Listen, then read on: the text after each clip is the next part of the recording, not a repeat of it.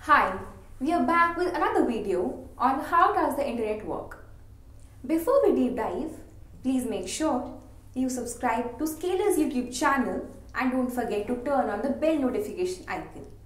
If you have any doubts, feel free to drop a comment below. How does the internet work? The internet is a significant part of our lives, no matter if it's children, adolescents, or adult life. We need the internet for carrying almost every work of our lives. But if you're new to the concept of the internet and never used one, this must be a whole new piece of information for you and quite confusing as well. In this video, we will tell you the most basic facts about the internet and how it works. You will also know about its history, advantages, and other information. What is the internet? The internet is a global system of computer networks that connects billions of computers and electronic devices together. With the help of the internet, anyone from any place can easily access desired information and communicate with one another. The only thing the person has to do is to connect to the internet, to the computer, also known as going online. So when someone says the computer is online, it means the computer is connected to the internet. To go into depths, the internet can be divided into three basic parts. First, the last mile. It is that part of the internet that lets small businesses and homes connect to the internet. Second, data center. It is a room full of servers that support online apps and store data. Data centers are supported by high-speed internet to allow the system to serve many users at a time. Also, one can locate this center in any part of the world. However, it is mainly installed in remote areas where electricity and land are cheap. Third, the backbone. This part of the system contains long-distance networks, mainly made of the fiber optic cables. It transports data from data centers to the required consumer. What is the web? The web, or the World Wide Web, is a collection of multiple websites accessed via the internet. In simple words, the website is a design that contains images, text, and other related resources. It can look like a newspaper article to you or a TV program. On the other hand, it can also be interactive in a way that is still unique to computers.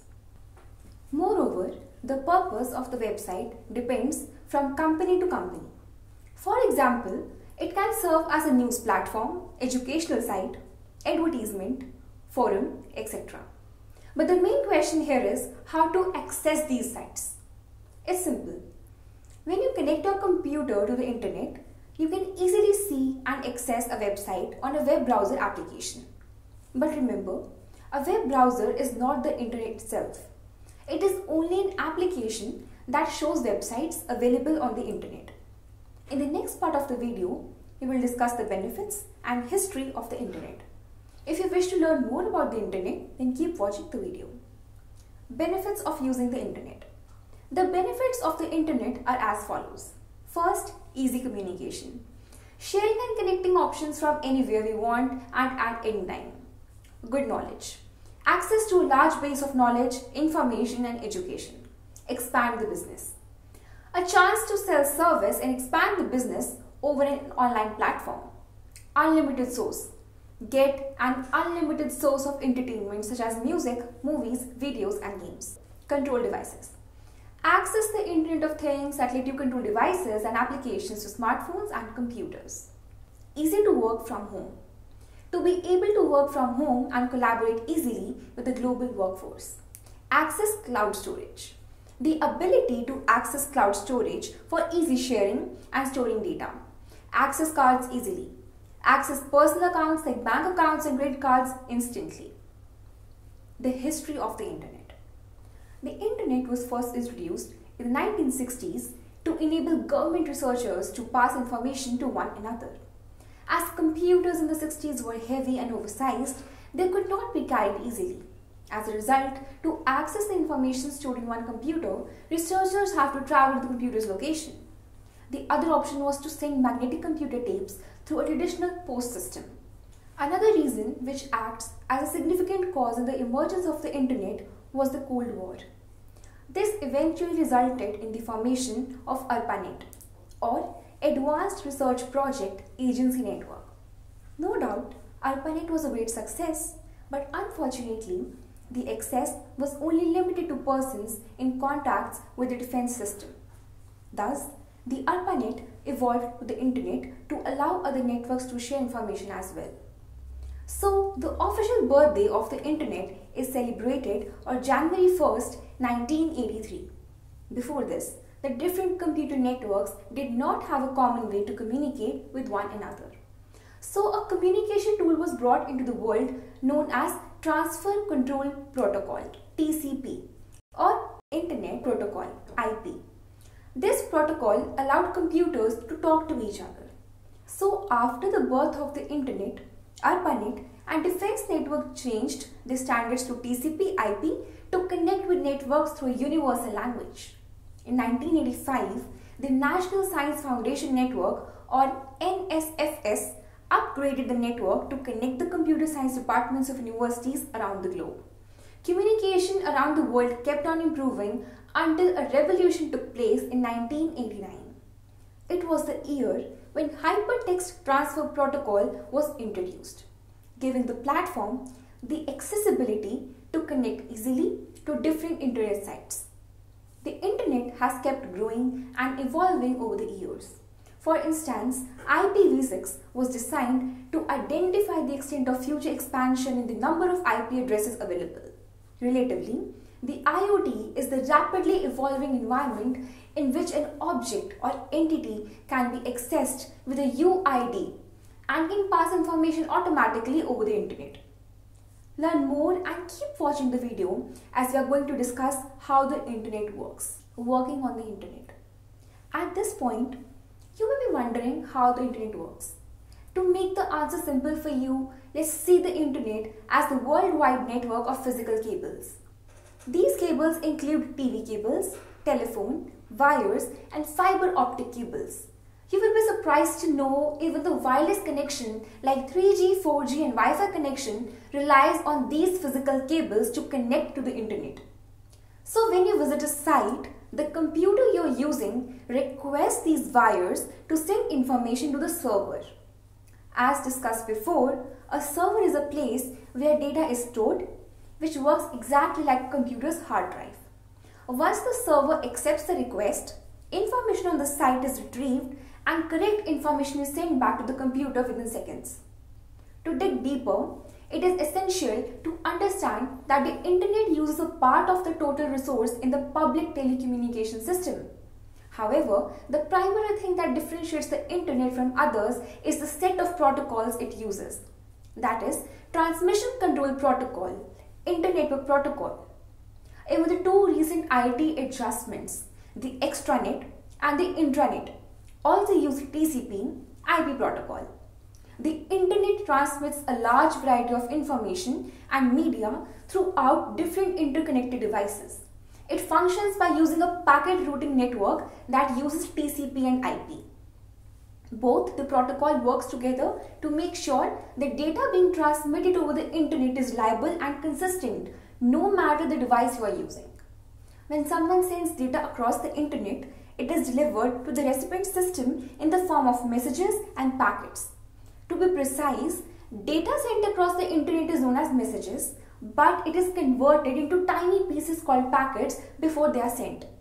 These packets or messages travel from one system to another using TCP, Transfer Control Protocol, and IP or Internet Protocol. I'm wondering what IP is. It is a set of rules that regulates how information travels from one system to another over the internet connection. Using an IP address, the IP system receives other information on how to transfer the data. In addition, Transfer the Control Protocol or TCP coordinates with IP to make sure the transfer is taking place reliably and safely. Keep watching the video to learn more about the different infrastructures that make the internet work. What are the different infrastructures that make the internet work? There are different infrastructures or hardware that make the internet work. This is because networks are a group of devices connected to one another. The modern network that forms the internet includes router, switches, web servers. First, router. The router is a system that connects multiple networks together. The main job of the router is to forward packets to various computer networks, keeping in mind their destination. It is much like carrying the job of a traffic cop, which makes sure that information is going in the right direction. Second, switches.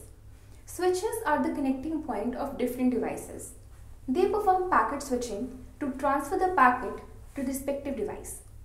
In addition, they also forward outbound packets from different devices and pass them to the correct destination. Third, web servers. In simple terms, web servers are revolutionary high-powered computers that record and serve content like images, videos, and web pages to users. Apart from this, it also hosts applications and databases.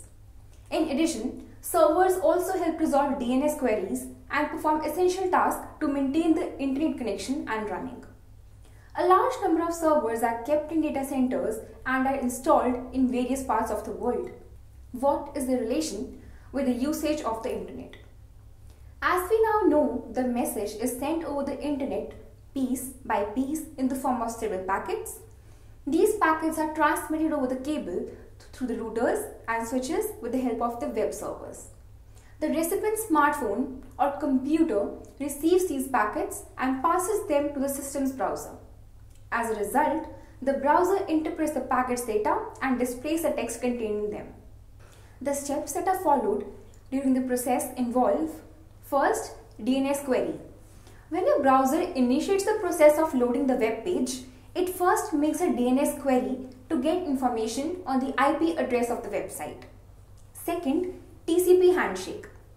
Next, the browser forms a connection with the respective IP address. Third, TLS handshake. The browser also forms encryption between your device and the server. Fourth, HTTP request. Afterwards, your browser makes a request to show the content that pops up on the web page. Fifth, HTTP response. The web server transmits the data in the form of CSS, HTML, and JavaScript code divided into several small data packets. The internet is taking over the world, and to know about the future aspects of the internet, keep watching the video till the end. The future of the internet. We are standing at the initial point of a new era, which is known as the digitized world. The continuous interconnection of every device shows a single goal of making things automatic and abstract. For this reason, constant development is taking place in the existing technologies. Also, new approaches are being integrated into the software, infrastructure, and services. As a result of such drastic development, it is expected that we will experience the following revolution. The internet will be automatic and permanent. There is no doubt that we require the internet wherever we go. Thus, we dial up the second-long process by feeding in a Wi-Fi password for the required location. However, connectivity will be made constant and straightforward in the near future until no physical connection is necessary. This will eventually reduce the worries of bad connection and service outages. Second, the machine will carry the entire task. In today's era, also a large portion of manual work is undertaken by machines. As a result, they are starting to carry high level and excellent work like writing. This, when combined with the universality of the internet, will make our work less, and we will be able to access the resource directly. Third, Internet of Things will become even more advanced. The Internet of Things already allows us to connect to our alarm clocks, refrigerators, and other household appliances. In the next 15 years, it will be possible for us to extend the connection to wallets, vehicles, health systems, and even paper currency. The good news is, it is easier. It will be to transfer information. The more freedom and power we will have over the internet. Virtual reality and the augmented system will be in demand. Mobile allows us to access the internet whenever we want, but the next generation device will embed the internet into the virtual world in the face of augmented reality. For those who don't know what augmented reality is, it is an enhanced version of the physical world. You can achieve this through the use of digital elements, sensory stimuli, and sound elements. Summing up, the formation of the internet was a great accomplishment that was only possible after combining the efforts of thousands of organizations and individuals. The function of the internet has expanded over the years and is still increasing to simplify the living of individuals and to make work effortless. Moreover, it has made communication between individuals easy by supporting various social media platforms. We believe that our session on the internet has made you feel a little more comfortable about navigating the online space. Hope you guys enjoyed the video on how does internet work. Please don't forget to like and share this video. For any queries, comment below and we will get right back to you. Thank you.